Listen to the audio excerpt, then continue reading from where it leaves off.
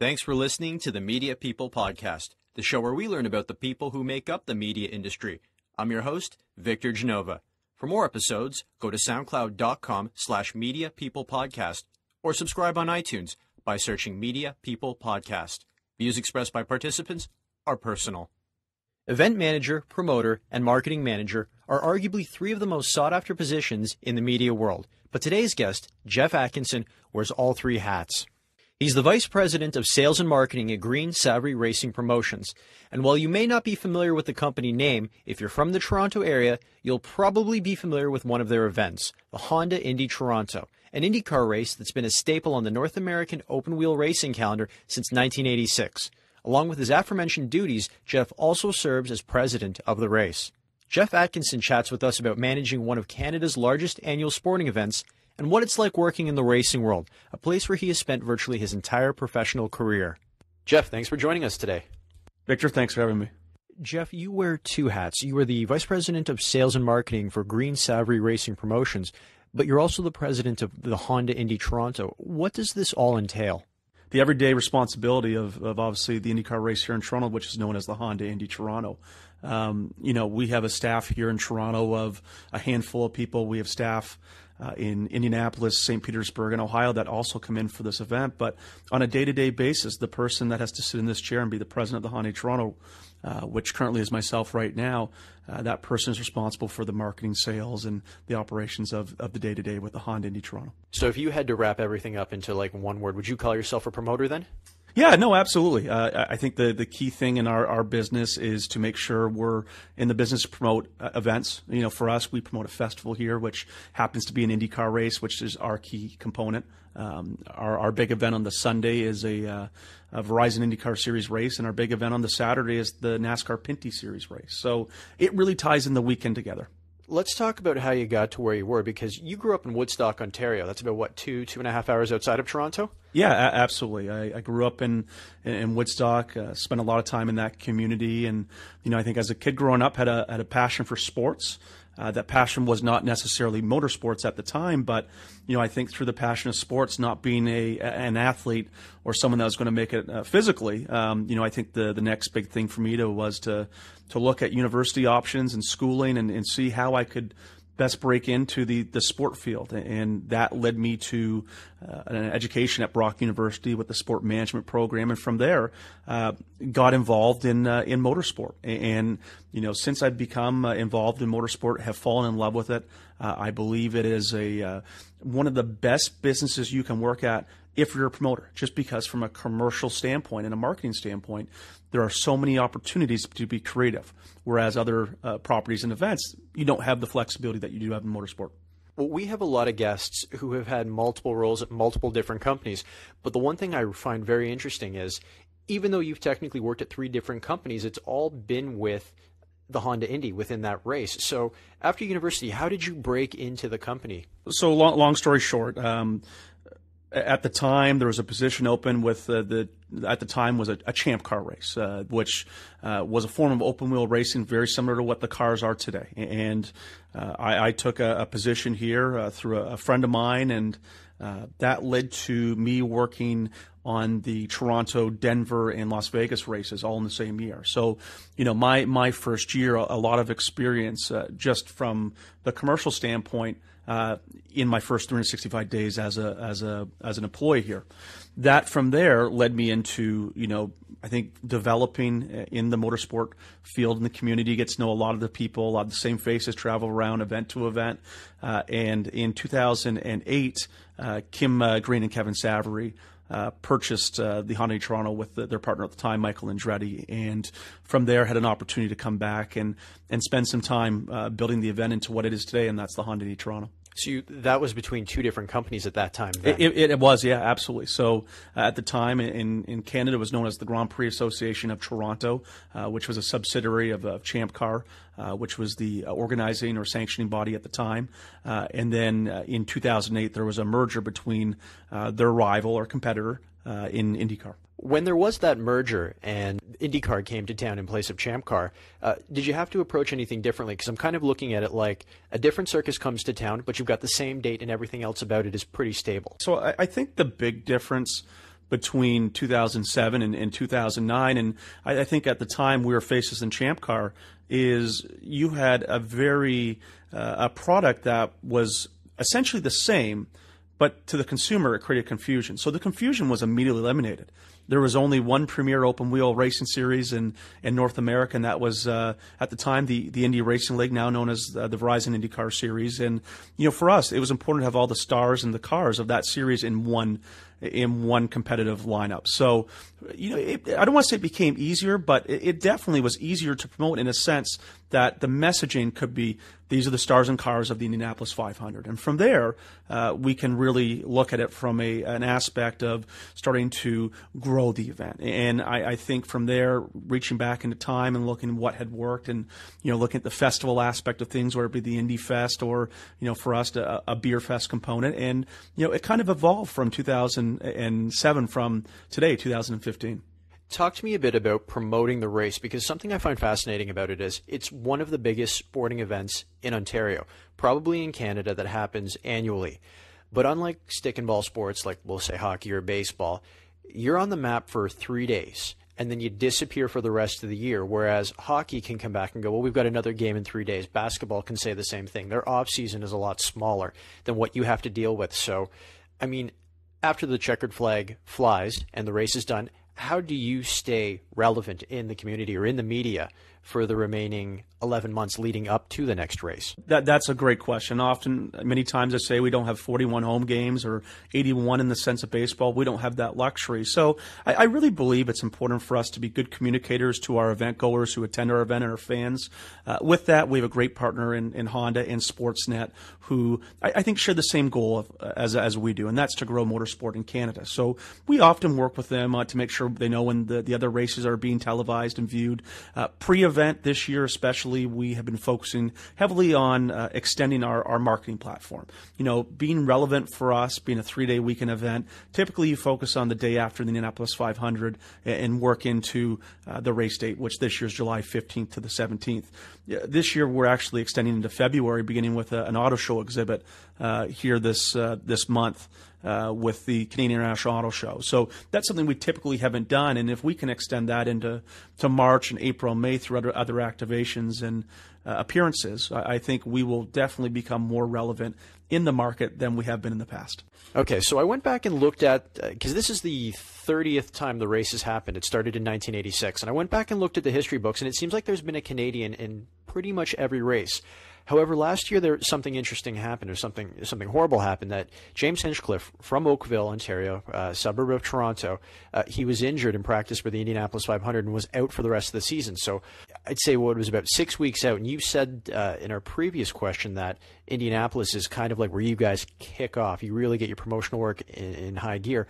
And all of a sudden, you do not have a Canadian to promote to the Canadian audience. Did you have to change the way you approached your promotional work last year? Yeah, no, we James is a big part of the event. He is a great spokesperson for the sport. He does a great job speaking for us as well. And, we had to take a look at how we're using him from a marketing standpoint. But I think the unique thing about us from an advertising standpoint is, when you say the term Indy, it speaks large event. It speaks adrenaline. It speaks a lot of different phrases and words that we can associate with it. So, we did have to adjust, but, we're just glad that James is going to be back for 2016, and he's going to be a big part of our marketing for 2016 as well. Speaking of marketing, how have things changed for you since you started with the first company, when your first gig with the race, we'll say go back to 2006, 2007? What sort of things have changed? Is there a certain medium or a certain platform that you put a greater emphasis on for promotional work than you did 7 or 8 years ago? The marketing landscape has very much changed since 2007. There is absolutely more emphasis being placed on digital. Digital is such a key platform of what we do.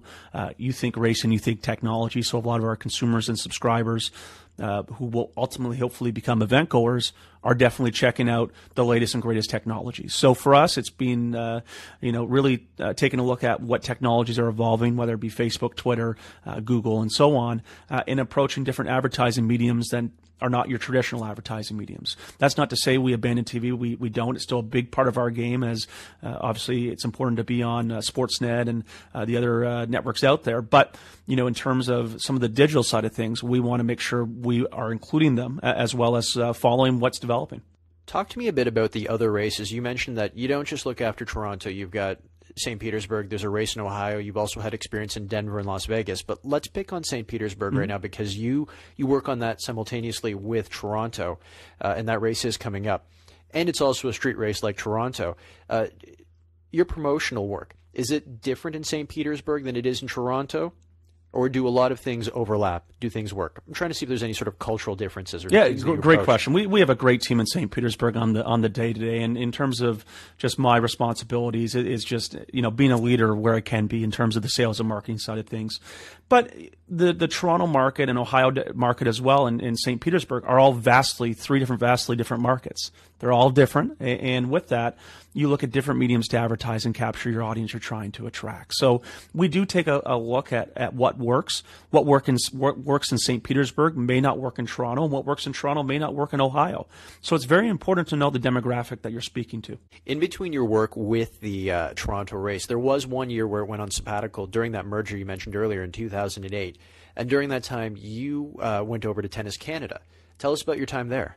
Tennis Canada was a great experience for me. I think it was, at that time, very important for me to get out of the motorsport culture and experience a different organizational culture, different tactics, different strategies, and so on. And I was very grateful that the time I spent there, and they were very good to me during that time. And I learned a lot from the staff that was in place there. Did anything carry over from racing to tennis? Because I would imagine one thing that's really similar about promoting a major tennis match with promoting a race is the fact that they disappear for 11 months as well, just like a race does. Did that carry over by any chance, or anything else? Yeah, no, there are a lot of similarities, especially in the demographics of the profile of the consumer. Oh, really? There are, okay. In my opinion, and I don't really want to get into details of that, but there are very much similarities. But I think you hit the nail on the head in terms of the big one, and that is it's relevant for, in this case, 10 days. They have an opening weekend and a following weekend that is obviously their championship, and it was just a great experience overall for me to see a different event unfold and to be a part of that in a big way. Is there anything you learned from tennis that you carried over when you returned back to being a race promoter? I think for me, it was really about personal growth as it related to understanding sales and marketing. Vastly different budgets, and I don't pretend to know what the budgets were there, but different budgets overall, and different strategy and different time of the year. Our event has always been in July in Toronto. Their event is in August. That's potentially a different consumer, but also could be the same consumer. When you're going to approach a potential sponsor for the race, not necessarily the title sponsor like Honda, but one of the sub or associate sponsors, how far in advance do you have to pitch to them? Because I imagine with a lot of the banners that have to go up, understanding where they're going to be at the track, if they're going to do an on-site execution, that they need a lot of lead time to do that. Sure. In terms of, acquiring partners and that, it takes a long time to cultivate in a lot of instances. There's no magic timeline in terms of how long it's going to take, but each client is different. Each client gets into, for whatever reason, they decide to get into a partnership, whether it be with a race or a hockey team or a baseball team. But it's really on the property to understand what that cultivation process is, and it is different with each brand you speak to. Is there a specific execution that you've worked on at the race, say with a partner, or maybe you didn't work on it, but they came on board and they did something that you were really proud of or that you thought was really great that you want to share? I've got one that comes to mind. Okay. One that comes to mind is you had the Canadian Armed Forces there about 3 or 4 years ago, sure, and they brought in a lot of their heavy machinery. And it's the kind of machinery that really gets kids interested, like big trucks, tanks, and things like that. And it literally turned into a giant playground. And I don't think I had seen so many young people excited about our armed forces or interested in what they were doing than they did at that time. I thought it was fantastic. Yeah, no, any partner that gets involved in our event, and I really think this is where, our event separates from some of the arena type properties. In here, essentially, you have 3 days of upwards of 8 hours per day at our event. Friday, Saturday, and Sunday. This year, July 15th to the 17th. you have a lot of interaction time with the event core that's down at the property. So any sponsor that does get involved, whether it be the Armed Forces or Honda or whoever it might be, they have a lot of time to capture the audience. That is to interact with the event goer, whether it be them stepping in a new car or them tasting a new beverage or whatever it might be. They are heavily involved in terms of being able to interact with our consumers. So, for us, it's really about the end product. It's really hard to conceptualize because of that one weekend, as you mentioned earlier, because it's only 3 days a year. And it's great to see when an event comes together for that, this year, July 15th and 17th, and see how the events come together overall and each activation takes shape. And with that, you just look back, you look at the event site, you look at the event and say, it's special what all these partners do in terms of interacting with the fans and creating this for our event core.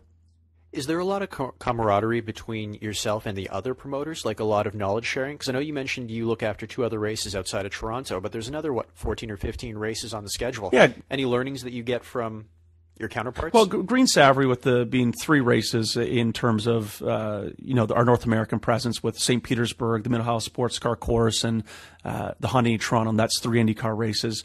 We can really learn best practices and efficiencies. And I think, we look at all realms of promotion, whether it be motorsports or hockey, baseball, basketball, football, whatever it might be.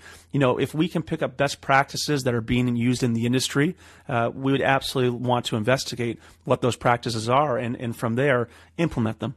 Jeff, this has been a great talk. I'm going to close with the same question that I do with everyone else. If you weren't in media or marketing or promotions, what would you be doing and why?